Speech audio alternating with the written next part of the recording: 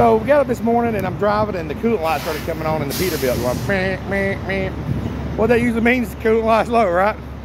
So we pulled over and once it gets low, it can be almost full, but once it gets to the minimum, it'll start beeping. So we pulled over and I had to put about a half a gallon of antifreeze in it. Drove about another 100 miles, start doing it again. And didn't know what was going on. Then about another 100 miles, started doing it again. So I said, I gotta get out and figure this out. So I looked around, couldn't find the coolant like nowhere.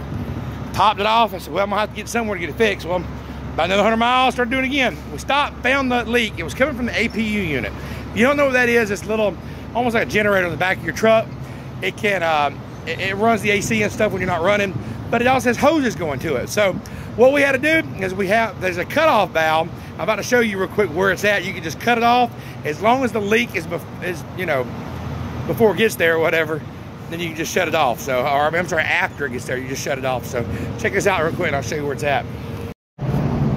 All right, we got a 2019 Peterbilt right here, and this is the APU unit on the back. It is leaking antifreeze from the bottom. You see the antifreeze leaking down here? It's pouring out the bottom, and we're having to put in a gallon of antifreeze every 100 miles. It's really bad. So I found out on the firewall, if you go right over here, you'll see a yellow valve. You see that yellow valve? If you turn that valve, you can actually turn off flow to the AP unit, which therefore saves your coolant, and you can keep on rolling until you get it fixed. Trucking Line for Sean. Hope this CDL tip helped you out. Let's get it.